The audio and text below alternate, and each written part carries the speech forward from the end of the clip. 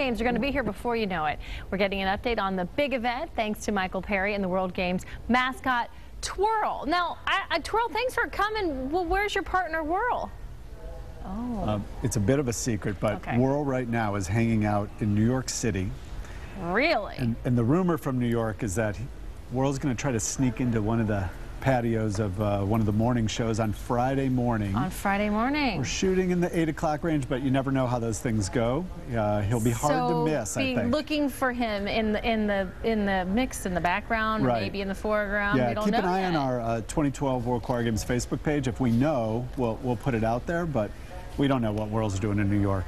Twirl, you got a raw deal. You should be in New York yourself. Hey, I know, she's here with us. But I'm glad that you are here. Yeah. Because there's a lot going on with the World Choir Games. Let's start at the start. World Choir Games, why should everyone be excited about this? Well, every day more stuff is happening, and we keep talking about how it's the cultural experience of a lifetime, having people come here from 50, 60, 70 countries. That's amazing. It is, and I was a part of the team that went to the World Choir Games in China in 2010. How cool was it?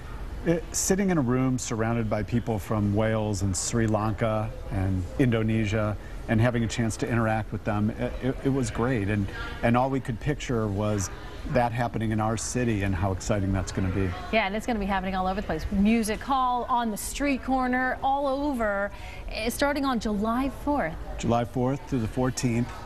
We'll be at all through the downtown grid, Music Hall, Aronoff Center, Christchurch Cathedral, SCPA, Masonic Center, Fountain Square will be a hub of activities. So it's just going to be a blast, big party. Yeah, it really will. And you can be part of it by buying tickets and going to events. You can be part of it by volunteering. Right. Tickets go on sale on March 1st.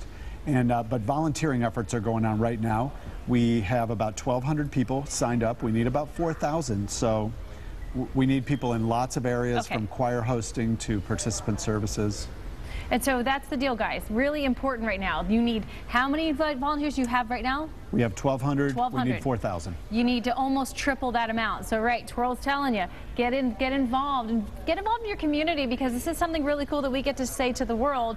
We are hosting this worldwide thing. It's a great chance to give people a great impression of Cincinnati and America. All right, and we're proud to be partnering with you a little bit too. So, Michael, it's good to see you. Twirl, come back anytime, but don't talk so much next time, okay? Promise? All right.